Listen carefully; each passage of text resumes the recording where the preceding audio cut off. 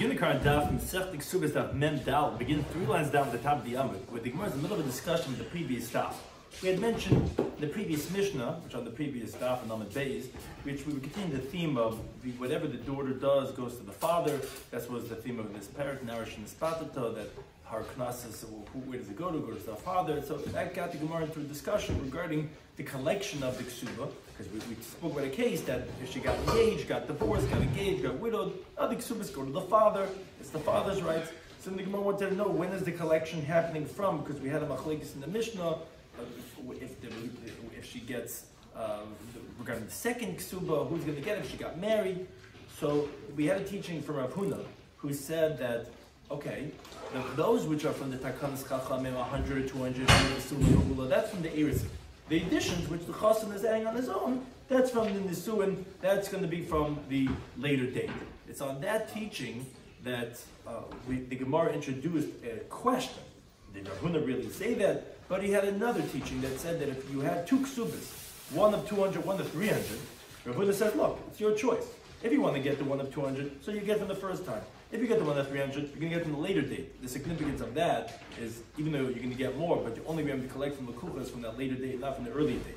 And I think more wanted to know, if that's the case, what do you mean the 300, that 200 should be allowed to get from the earlier time, because that's the Takan Zacham and the 100 from the later one. That's what the Gemara ended off and said, that no, that they're different, because it didn't add on. The 300 is its own thing, saying, look, you know, this is independent. You want to get this, it's going to have to be from a later date, and therefore you must be meichel from the first shibud. That was the teaching of Rav Huna, and that's why the Gemara is going to discuss that based and contrast that with another teaching of Rav Nachman. It just corresponds with Something going to discuss in today's daf are the concept of shnei shtaros hayitzim b'zeh. When you have two subsequent documents, one document on the earlier date, and then a later one, what the halach is going to be. Then the daf continues with the halach of nar marasa, regarding which is a girl who is engaged, which the halacha is either that she could be punished with chenek, which is what it classically is what a regular Ashes is a married woman, but there are cases which that's the biblical distinction of a nair marasa, an engaged naira, that she can be punished with skila, and that would be even without Pesach Bezavi, although the pasuk says that she has to be stoned by the entry of her father's household. Even if she doesn't, we'll see what cases that there are going to be differences.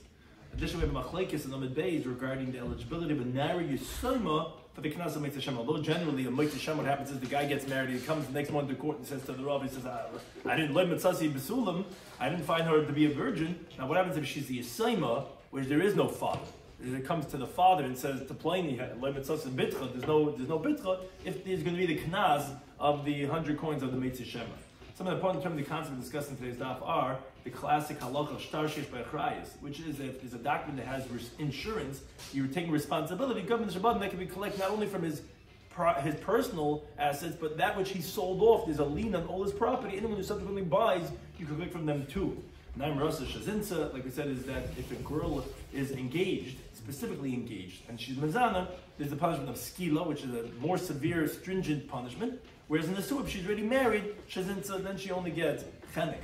Mitzvah Shemra, someone who spreads a bad word about his new bride that he just got married to the night before. The halach is he gets malchus, mishal meisel, he also has to pay 100 silver coins to the girl's father. So begin the current daf, that memdalad, 3 lines down at the top of the amid, Omar.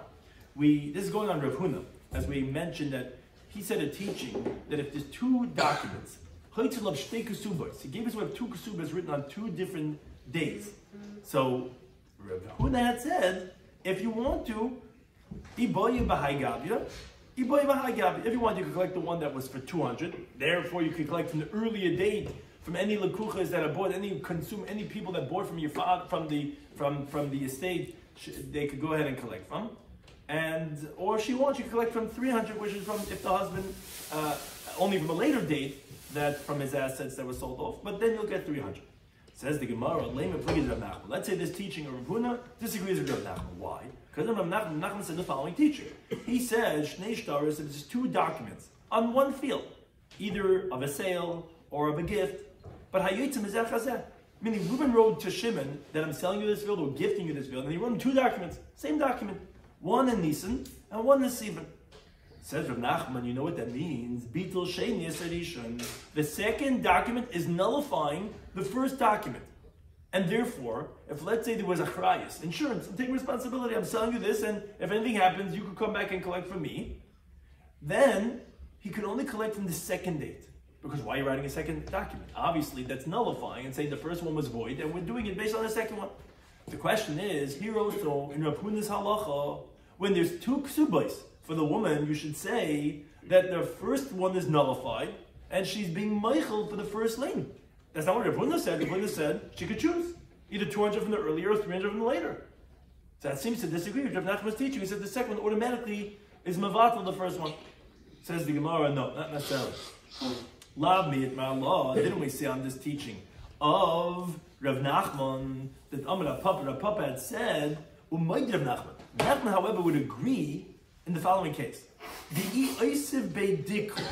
let's say the second document is not the same exact, even if you added on just one more tree, so why you're writing another document is not to nullify the first one, it's actually coming to add on. That if you want to collect from the second date, you know what? Besides the principle that we had sold, there's an addition that I'm going to give you. If you want to use the first one because it's earlier, fine, you won't get the addition. So then Rav Nachman agrees that the second one is not being mavatal the first one. So the same thing in our case of Rav Huna. What do you mean? He added on something in the later ksuba. Instead of 200, it could be 300. So that's exactly what Rav Huna said. Rav Nachman does not disagree. Rav Nachman only says the second one is mavatal the first one if there's no difference.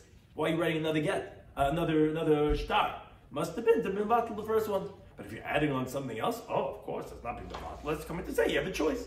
That's exactly what Rav Huna said, that you have the choice.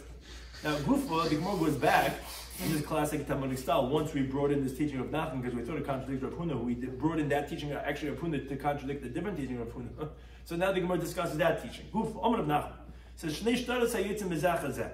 There's two documents that are produced one after the other. So, like we just quoted from Nachman, Bittul Shein Sedation. The second one, since it's the same thing, why are you writing it over again in Sivan, you did in Nisan, it's saying that we're voiding the first one. Okay. But I'm not Papa, we quoted this just before, so he qualifies, and he says, however, well, Nachman agrees, the Isab by Dikla. If you add on even one more palm tree, 1,000 trees, you add on one more, let the seventh cause, but that means to say that, no, you didn't write the second one to nullify the first one, you wrote it because you're adding on something. Fine. But now, related to that, the Gemara brings the following halacha. Pshita. The Gemara says, okay, what's obvious to us is as follows. If the first one was a document of a sale, the second one is a document of a gift. So the same property, to the same people, but you're changing it. The first one was written as a sale, and the second one was written as a gift. Oh, so everyone would agree. Why is he writing the second one? That is just to make the strength of the recipient stronger, that even if you're not adding on anything, it's not nullifying the first one. Rather, b'shem dino de bar metzra. Because the halacha of the one who's on the boundary, on the border of that property. Meaning, the halacha that the bar metzra, the neighbor, he could contest. And he could say, hey, I get first rights because it's on my boundary.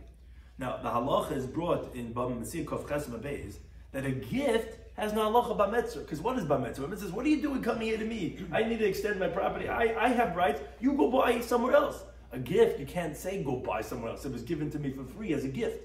So therefore, if the second document is written as a gift, you can't say, oh, what do you mean, why am I writing it over? It's a big difference. It was to say, to give him the strength of a bar metzra, that he shouldn't be bothered by bar metzra, that he should be able to get it as a gift. So it's not being mavatal first one. You can still get from the kulches from the first date. Why are you writing it over again? It's just to be miyapa koicher, to give him the strength that he doesn't have to be bothered by the neighbor saying, what are you doing? Get out of here. Let me have the rights. I'll buy it off and you go somewhere else.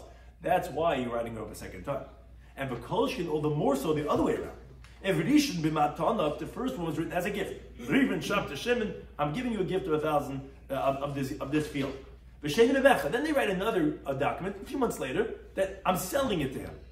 You know why? That's not saying that we're nullifying because nothing changed. It's the same property. No, because he's saying he's writing it as a sale because of creditors. Meaning, if a creditor comes and grabs it away from the recipient, what essentially Reuben is doing is he's accepting responsibility with the second document, that then the recipient could go and collect from him the monies that are written over here. So again, he's strengthening the recipient. So it's not for no reason. It's not for naught that we're writing it over a second time. Usually Rav Nachman's teaching is, why are you writing it over? Must have been, because the first one we're not utilizing, as we're actually going to explain in the second, what that would look like. But if you change it from mecha to matan to the mecha, we know why you're doing it, because you're giving him a certain benefit he would not have had either a bametzer or a balchay, and therefore you don't have to change anything. You don't have to be adding on anything. Even if would agree that you could choose that it's not nullifying the first one. Now, but what is the question is as follows: but both of them are a sale, or shneim b'matan, both are a gift. So that Rav Nachman had said, Beit l'shein eseish, and Rav Huna could agree with that. Rav Huna was saying, as Rav Nachman agrees, when you're changing something, that then you could choose. But if it's the same exact shit Rav Nachman, the second one is voiding the first one, because he's not adding on anything, and there's no differences. The question is, my time. What's the reason, the principle beneath this idea that the second one's going to nullify the first one? So we actually have machlekes, very similar, but there's going to be ramifications of this machlekes.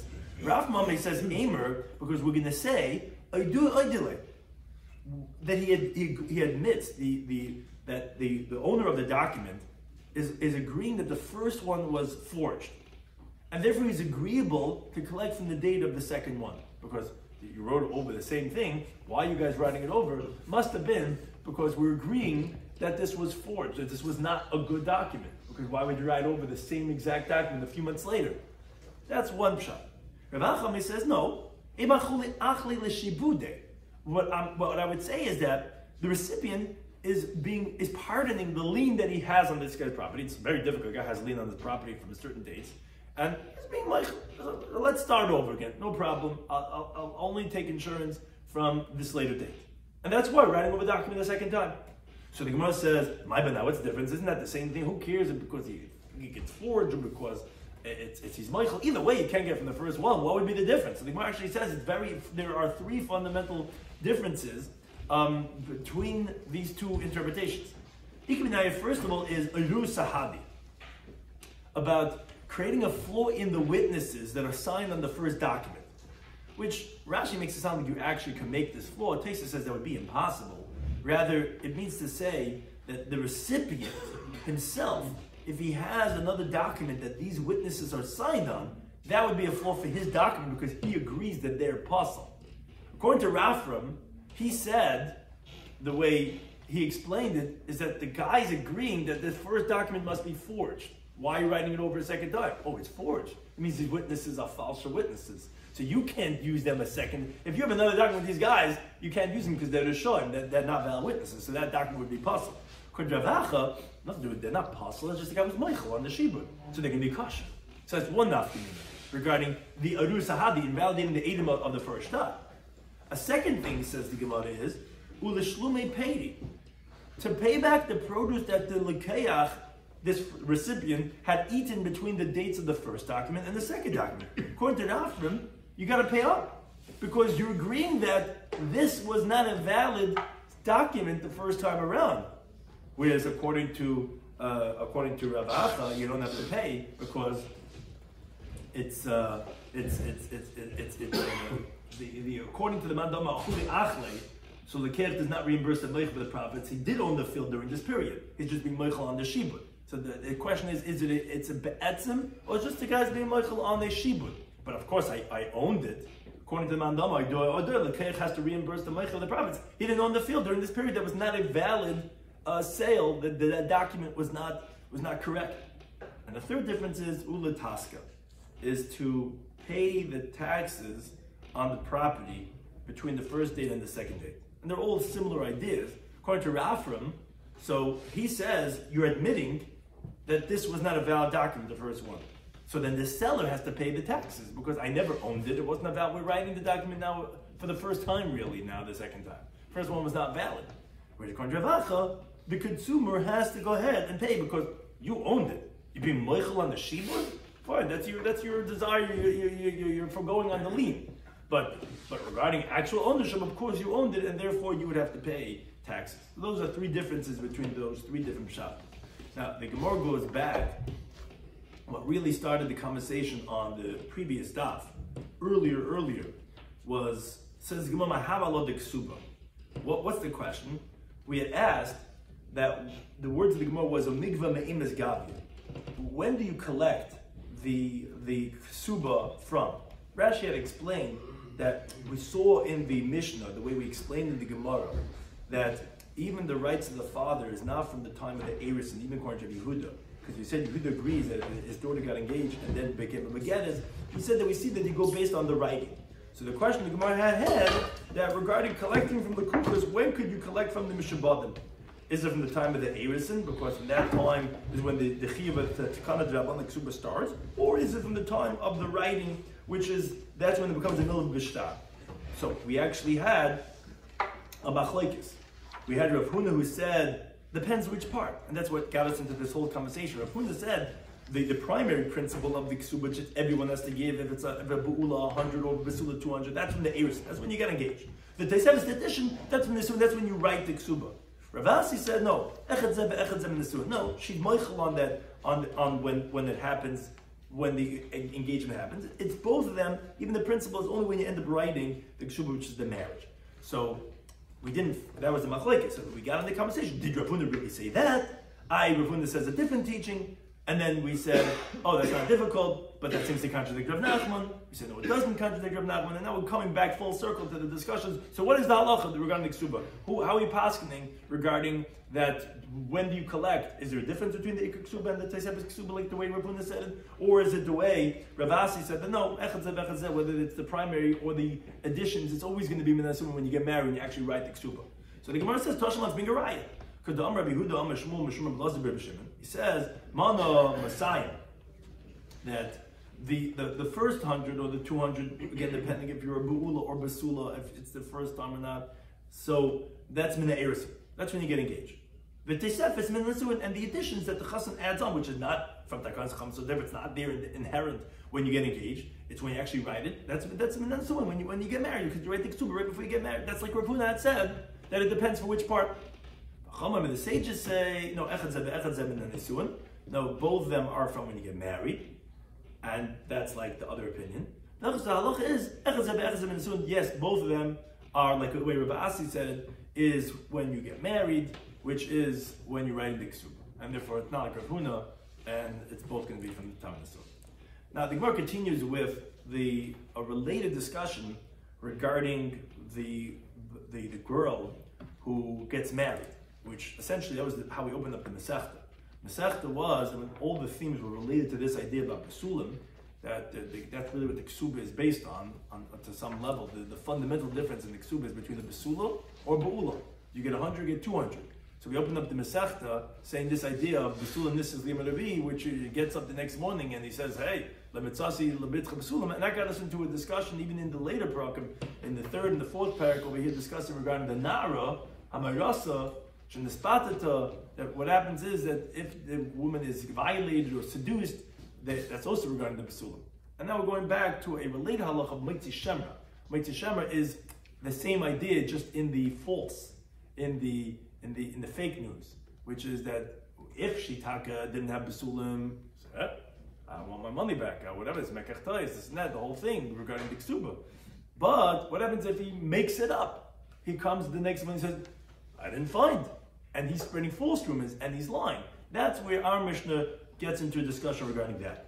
So says the Mishnah, Hagiyedis, a woman who converted, Shenizgaida Bita Ima, that her daughter converted with her. Now, Taisa discusses, says, why can't we just say that the girl converted by herself? Why does she have to be with her mother? The reason is because we're talking about a girl under 3. And as Taisa says, that's not normal for a girl under 3 to be converted. The courts are not going to do it unless she's coming with her mother.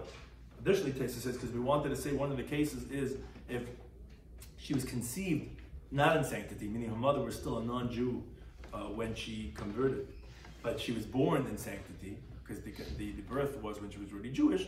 So therefore we're talking about a young girl, a young Geiris, who she's converting with her mother. But that's not really the relevant part. The relevant part is that she's a Geiris. And Vizinsa, when she was engaged as a Naira, she was Mizan. Now, classically, that's the halacha of Naira HaMairasa. Naira HaMairasa is a biblical case that if you have a girl that's a Naira, a pubescent girl who is engaged, and she's Mizana, she gets a very unique punishment of skila. Here, she's the same situation. She's a Jewish girl who's engaged as a Naira. However, she's not going to get skila. She's going to get strangulation, like a regular married woman, even if she converted under the age of 3, which she has a cheskes pesula, we're presuming that she's a virgin, because even if she had been mezana when she was still a non-Jewish, she was 2 years old, those pesulim come back. So why is she not getting skila? Because when the Torah had skila by Naim Rasa is specifically a Jewish girl, which was born Jewish. Ki asasa nevala b'Yisrael, says the pasuk, because a disgrace was done amongst the Jewish people that excludes a giyedus. And so therefore she doesn't get chenek. Also, ein lo pesach beisa'av, we don't have to take her out to our father's household like we do by the Naim Rasa to execute her. And so if let's say the husband was lying, and his witnesses were Zayman, they were also lying, it doesn't make a difference. He doesn't have to pay the penalty of the 100 silver coins, because the whole parsha was written by Yisrael, and the Giyodis, although she's a Jewish woman with halacha, but she's not big Yisrael, and therefore the halachas of skila, of pesach beza'av, of 100 silver would not apply by this woman. Now, let's say let's say, yes, her mother conceived her when she was not Jewish, but the birth, she was a pregnant woman when she was converting, and she was born into a Jewish family. So then, Harezu Beskila. The Gemara is going to explain the source for this. But then this girl is considered to be Israel. She was born in the Jewish, from a Jewish mother, and therefore she's going to get skila. But still, even though she gets skila, she does not have to be stoned by her father's household. And if the husband was lying, he doesn't pay. So it's an interesting case. She will be qualified for skila, but she's not going to have to be stoned by her father's entryway of his house. And if the husband was lying, he's not going to have to pay the 100 sloim. Now, let's say a third case. Let's say, actually, her pregnancy and her birth were in sanctity, meaning the mother had already converted before she conceived. Then she's like a Jewish girl for all halachas, and therefore she has the halacha of being stoned by pesach beza'av, and if the husband's lying, he has to pay the 100 slime. Now, yesh la'ab, so the Mishnah rounds it off. If she has a father, but she does not have an entryway of her father's household, meaning, for example, he's homeless, doesn't have a house, but we're talking about a Jewish girl, not about the case of Giyevs. Or let's say the other way around. Let's say Yishla Pesach Be'Sa'av. Let's say she has her father's entryway of a house, but Be'La'av, father's not alive. Hadez of Eskila doesn't make a difference. She's still going to get stoned. Why? Because Le'Neva Pesach Be'Sa'av, it doesn't say the entry of the father's household. Ela mitzvah. That's just like a mitzvah. Which just discusses why sometimes we say the words Ama'akiv, sometimes not. But that's what the Mishnah is telling us, that although it says you have to be stoned by the Pesach Be'Sa'av, it doesn't live. I mean, it has to. That's the mitzvah. If there's a father and if he has a home, then that's what we do. But if not, Ama'akiv, she's still going to get stoned. She's looking at skila with halacha of narim adas. So the Gemara continues to Beis and says, but where do we know this halacha? That if she was conceived shalei b'kedusha, meaning the mother was not Jewish yet, but she was born b'kedusha, that then you're telling me that she's going to get the halacha of skila. So Amar Shlakish, he says, because Amakra, the pasuk says in Devarim, the pasuk says that Uskalua, the pasuk is earlier there, says the words that you're going to stone her, Kalan she'ira bavan, all the members of her city with stones, and the words are v'mesa, and she's going to die. Now, to say v'mesa is going to die is superfluous. Obviously, if they're all stoning her, and that's what's saying she's going to die. So what's v'mesa? So that's a rabbis. That terminology is coming to include. What's it coming to include? Even if she was conceived not in a state of sanctity, her mother was not Jewish yet, but if she was at least born when her mother was Jewish, to say b'meisa she's going to die, including even that case, is going to have the halacha of skila. So if that's the case, as we pointed out in the Mishnah, so why are you only making her halfway Jewish? Meaning, milkanami nilki, then if the husband was lying, and he spread false rumors about her, why do you say that he doesn't have the punishments? He should get lashes. He should have to pay the 100 sloim. Why are you only saying that if it was real, if it's true, she gets stoned. If it was false, he doesn't get the punishment? What's the difference? Why not? Aren't you saying that she's included in the parasha of Namar Rasa? Amakra, yeah, no, because the pasuk said Vamesa, where are we including her from? From the word, and she's going to die. Lamisa in the shop comes to tell us that for death, she's included. but not for the penalty, meaning if he's lying, then she does not get that. We don't know her to be as B'Yisrael. We only know from Ribui. The Ribui is only telling us regarding the halacha of Mesa, of Skila. Not for when he's lying, that she should get the knas and that he should get lashes. But then the Gemara says, okay, Ve'ema, maybe say, L'Rabbis Haydasa B'Leidasa B'Kedusha. How do you know to include even if she was conceived not in Kedusha? But born by Kedusha, maybe it's only if she was conceived and born in the state of Kedusha, even though her mother is a Giyaitis, but 3 years after she converted, then she conceived and gave birth. Maybe that's the case we're including. How do you know that even if she was conceived, she'll be Kedusha? Says, no, Yisrael is Mal Yossi. That's a regular Jewish girl. Well, that's a regular Yisrael. Why would we think that we need a Reba for that? The Reba can't be including that. Then says, okay, let me ask you the other way around. Maybe maybe it's coming to include B'Mesa is even if she was conceived and born before the mother converted, and then she converted with her mother, maybe that's the case we're coming to include. So if that's the case, B'Yisrael, you say, Ki Asu Navala B'Yisrael Maya Halilay. What's that going to tell us? B'Yisrael is coming to exclude someone. Who are you excluding? You want to include even Harasa B'Leidasa Shalai B'Kedusha, even if she converted, then what would be this included? So obviously it's including this middle case of a Harasa Shalai B'Kedusha, but B'Leidasa B'Kedusha, that's the case that's coming to include. Now, related to this topic about how to expound the psukim of the parsha of this Naim Arasa, so I'm going to be Yisi Bar Chanina. It says, Hamaitzi Shemna Ali Yisayma. If someone goes ahead and spreads rumors about a girl that's an orphan, so he gets married and he gets up the next morning, obviously there's no father to go to. He says, she's an orphan. But he's spreading rumors saying, she didn't have Basulam. So says Rabbi Shloimy Schwartzberg, he's exempt from the knas of 100 slime. Why? Because the pasuk says in the bottom, you give it to the father of the girl, there's this case where there's no father. If there's no father, so then you can't fulfill the Nasma Vihanayla. Now, most of Rabbi Yisrael Oven, some say Rabbi Yisrael Zvita. Pasuk says in Shemais, therefore, this pasuk is by what's called Mafata. When she was seduced, he seduced her and he was with her. Where the pasuk could have said Vim Yomi. If he's going to refuse, he says, I don't want you to take my daughter. But it doesn't. It says a double terminology. It's V'mo'in Yomi, which tells us that whether the father's alive and he refuses, whether the father is not around and she refuses, L'Rabbis Yisrael L'Knas. So that's telling us that who's included in this parasha? Who's refusing? Either him or her. When's she refusing? When the father's not around. Oh, the father's not around. So that includes the Yisrael L'Knas. The Rabbi says that obviously that Yisrael does have the Knas of Einis and Mafata. Now Rashi says, so obviously you see that even though it says by Einis, but Nasna B'Hanayla, you give it to the father of the girl, and Einis and Mafata we learn out from each other. So although the one's by Mafata, one's by Einis, but you see that you'd be chai for Knas on the Yisrael. Now if you're going to say, wait a second, here it's different. Because the Torah is including a Yisrael from the extra word mine. But regarding Mitzvah Shemra, we don't have a ribui.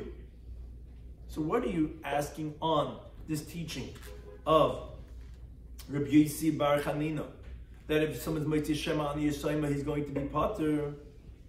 How can you say that? Don't we see that a Yisrael is included in the parasha? Well, those are two different things. One is regarding the halacha of Mitzvah Shemra, and one is regarding the halacha of Einis Mafat. That's not the same thing. One is if a woman was seduced or violated. So that's going to be, even the Yisrael. What does it have to do with the halacha of Mitzvah Shemra? They're both regarding the Sulam, but what shaykh is one's halacha of spreading false rumors about a girl, and one is if he actually committed a crime of having violated or seduced a girl. So that's by a Yisrael. What does it have to do? How are you asking? As says Rashi on the halacha Mitzvah Shemra.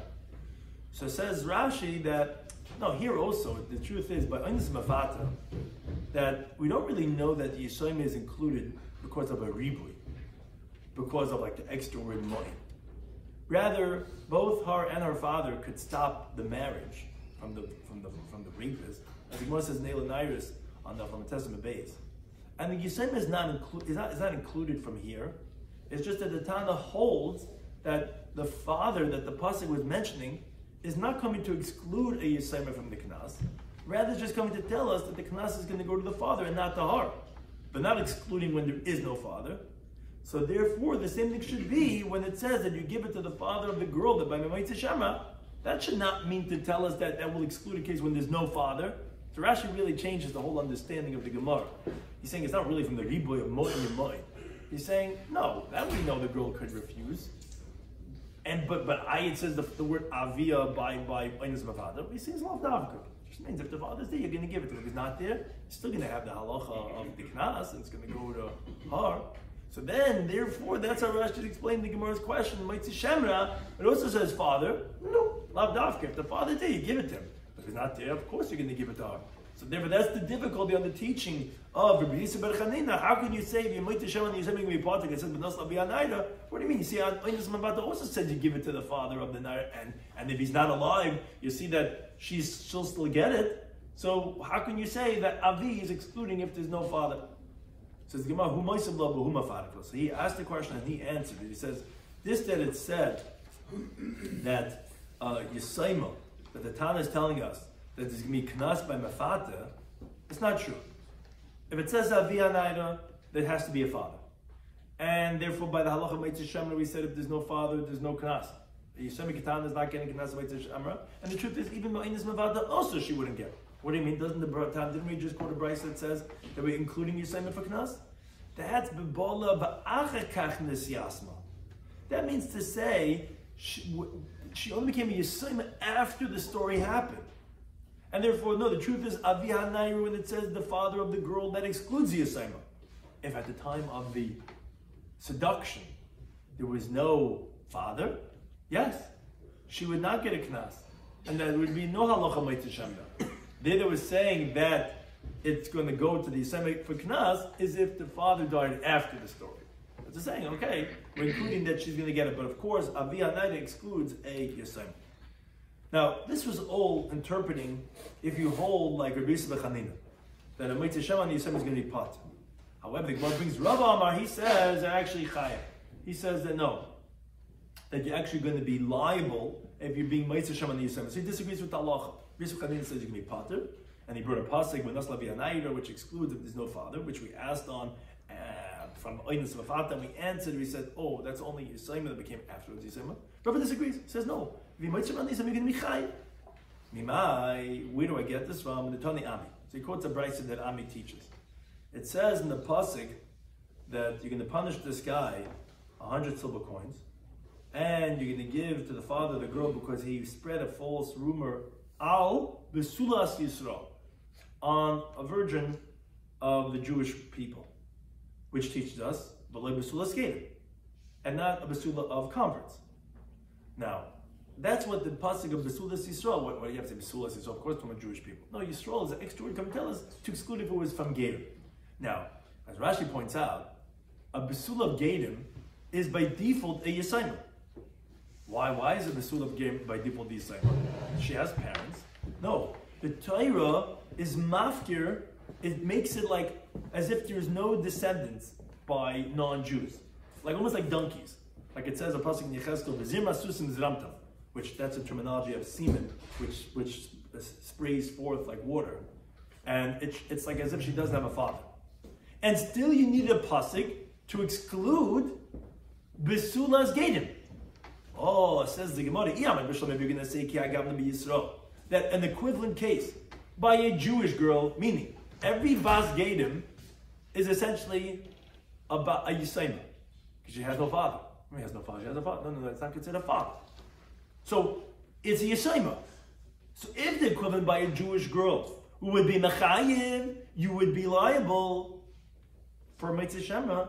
Oh, okay, it's a problem with the game. That's why I need to have a pasuk to exclude game, because even though you're a Yisayma, it doesn't make a difference. Yisayma is going to be chayiv. But if you say like Rabbi Yossi Bar Chanina, that holds that you being Meitzah Shemra on the Yisayma Ketana, would be potter. Has to be Yisrael potter if by a Jewish girl, a bona fide from birth, everything, you tell me that there's a patur because she's a Yisayma, no vanasn labi anaida. So begedim ebayid, do I have to tell you that there's not going to be game? Of course not. Every game ger is inherently Yisayma. Oh, it's doch gespart. Is that so? So says Rabbi, you could prove that obviously a regular Yisem Ketana is Chayiv. And that's why you have to exclude that of Gerim, because they're not Besulas Yisrael, Besulas Gerim. So that's Machlekes regarding this halacha. Now, Amar Shlakish, he says on this halacha, if someone spreads false rumors on a minor, so before we speak about a Yisema, now he's saying a related halacha. Not actually a Yisema, but a minor. So she's an 8-year-old girl that he got married to, and he comes to the father the next day, and he says, hey, he's potter, he's going to be examined, even though it turns out he was lying. Why? Shema says in the pasuk, before we were being medayik on the word avi, that excludes Yisema, if you hold like that opinion. It has to be your father. If there's no father, then we said no. But he was saying the word hanaira. Naira is a pubescent girl. Naira moli dibar kasev. What does this mean, a naira moli? Meaning, as Rashi explains, we had this on the previous daf, in many places it says na'ara without the hey at the end. It just says nun ayin resh. Here it's written naira moli, which means with an extra hey. Why are you saying mit the extra hey? What are you coming to say? Say it has to be davka a naira. It has to be a girl that's a pubescent girl to exclude a minor. So the whole halacha l'tishema only applies to a naira and not by a katana. But maskabla Ravacha bar Abba, he asks, wait a second, I don't understand what you're saying. Time with the chesed b'hanayra, you're telling me Rish Lakish that the reason why you're excluding from the halacha l'tishema, if the husband made up this false rumor, he doesn't have to pay 100 silver coins because it's only hanayra, not a katana. But if not, if you didn't have this drasha, but didn't say the extra hey, I would have said, yeah, I feel like a tana, that even for a minor you're going to be chayv from Shema. How could you say that? Read the psukim, haksiv. That's if it's fake news. What happens if it's ve'emes hayadav? What happens if it was real news? Let's say Shitaka didn't have besulam. What's stating pasuk? You're going to take out the girl to the entry of her house, you're going to stone her. But Ketana la basayin sheni. Church explains exactly what the question is, but the pashut sounds like is that she doesn't get punished. A katana. How could you say the Parsha Mitzvah is talking about a katana if you didn't have the extra hay, but it says that girl is going to get stoned? A katana, a girl under bas mitzvah doesn't get stoned. Obviously, you're talking about a naira. So Ella rather said to the Gemara, you're right. What we're saying is true, but from a very different perspective. Kan naira. Here, where it says Moli with hay, it's not come to teach you regarding this case itself to exclude a katana. Because you're right, without a drasha, I would of course exclude a katana, like we said, because she's not basayin, she can't get punished. You know what it's coming to tell us? It's coming to tell us hakol markoim. But everywhere else it says naira in the Torah where it's written without a hey, shenema na'ar. I feel like katana b'mashma that's going to even include a minor, and that's what we're saying over here. Here it says naira with a hey, because you're right. Here it's not possible to be a minor. When we're telling you with a hey, we're coming to teach you that wherever else it says without a hey, it's coming to tell you. It could even be with a katana, for example, by oinas mavata, where it doesn't have with a hey, it would even be by a katana. That's what we're teaching you. Right? We know, since we know here it's excluding katana, and we're telling you with a hey, muzayin. That's obviously telling us that the hey is when it's going to be specifically an adult, a naira. But without the hay is going to be even the katana, like by mafata, then you still be chayv. That's what teaching you. Not that we need to teach you to here, but it's from here to everyone else. Thank you to anytime.